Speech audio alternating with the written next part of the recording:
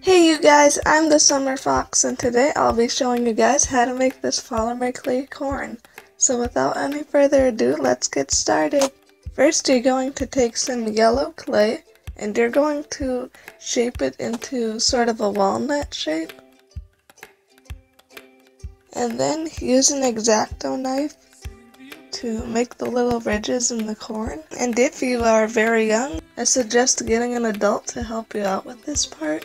Next, I just mixed up some green clay and translucent clay together. Then you're just going to shape that into a teardrop and start smashing it with a ball tool. And I also added some blush.